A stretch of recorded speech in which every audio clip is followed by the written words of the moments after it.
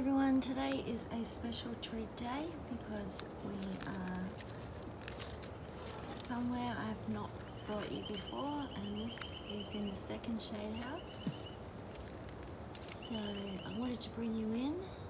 It's April and I just wanted to show you the stunning colours in the second house, which has got quite a few Neoregelia and also quite a few Aechmeas. So where I'm normally filming is where we are looking into right now. So we're looking straight into where most of the videos I've made so far have been on the shade house. We've only been in that sort of section and down the back with the freesias and Guzmania and so on, and the Brom rack.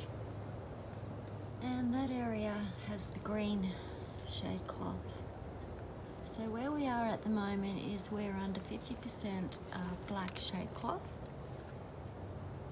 So that is a little bit more light. I just wanted to say what a terrific plant Bromeliad are, because they grow in such a wide range of light conditions and they're just so versatile. You can grow them in so many different light conditions, from shade to 50% shade cloth, and with different coloured shade cloths, green shade cloth or black shade cloth, and some people use the beige, and they can grow on patios and verandas, in your garden, and also in different kinds of shade houses. So this one I've opened up into one big room, and when they first come through here to this section, I put them on this side of the shade house to begin with, and that's because this side of the shade house is shaded at 12 o'clock every day by the other shade house. So for most of the year. So for most of the year, the green shade house where we're looking into, where I'm normally filming, it comes over and casts a shadow over just this half of the shade house. So the second half of where we are now is not shaded at 12 o'clock, so it's just 50% black all day long. So when I'm transitioning the Bromeliad from the greenhouse to the black house, I just bring them into this section where they get shade at lunchtime, and then I can, once they've adjusted to that, I can move them over to full sun, but it's actually quite full up in that section, which I'll show you, because I have quite a lot of plants that like a fair amount of sun or will tolerate it, such as I keep all my Orlandianas in the full sun part of the black shade house.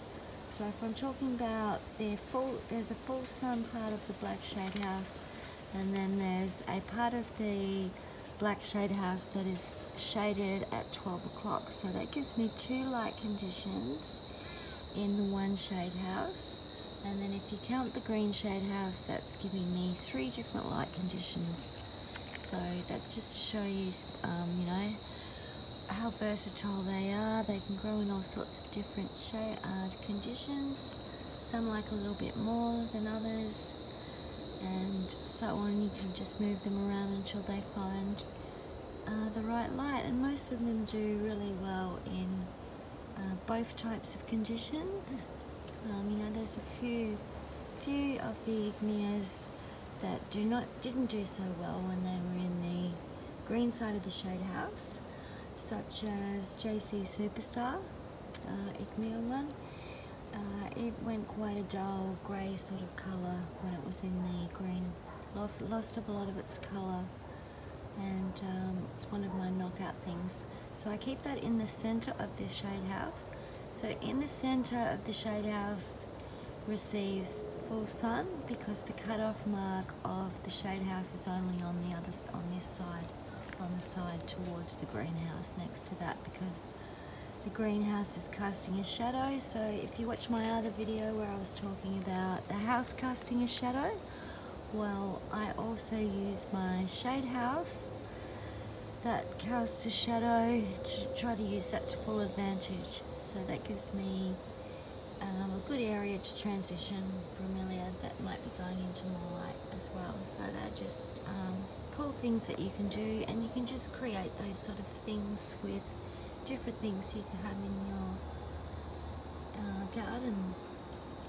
So on the full sun side of the black shade house where we are now, I have the mesh racks, and I have that along the whole side of that, and then I also have bromeliad down on the ground along the pathway, along the pathways. So, and on the right hand side, I have different kinds of racks where refrigerator racks and phone boxes and all sorts of things, but a majority of the plants are up on the rack, and I keep a lot of my chantilly-eyes on the side where there's just a little bit more shade with just some of them.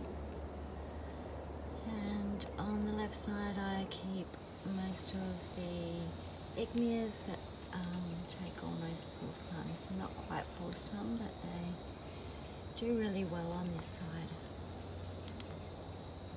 And also a lot of neoregelias that also like or will take quite a lot of sun, like almost full sun but not quite, so 50%.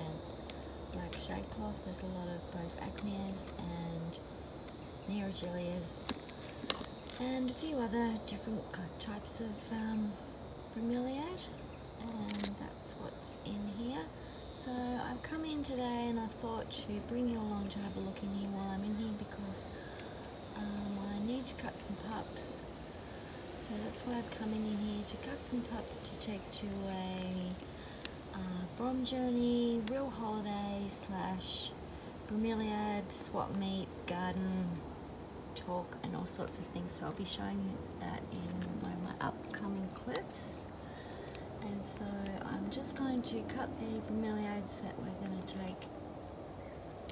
So I hope you enjoyed looking around at our genuine first look at this part of the shade house, shade houses. So I'll take you back in a moment to the other shade house, and we'll look back through towards here, because I need to go in there to get some of the Brom tools to remove some pups. So here we are back in where I'm normally filming, and looking through towards where we were standing not long ago in our last video. If you've ever been on a Brom swell meet, you can just take one or two really good plants, or you could also take a few marbles or something. You know, maybe 3 or 4 marble plants would be nice to swap for something really nice. And sometimes where you're going to have your Brom swap meet, they mightn't have many different choices where they are, so you might find plants are really appreciated. So not just you know, really big ones and so on, but maybe just a few little ones are always good for travelling. So I've had to keep travelling in mind with most of these pups. So I'm going to do a mix of a larger and also some of the small to medium growing ones, like the apricot marble, pink river, you know, a few of those beautiful ones. And so I'm going to get them ready to pack up, and where we're going to, I'll give you a clue, we're going to be flying. So look out for my next video, and don't forget to subscribe and give me the gardener's green thumbs up.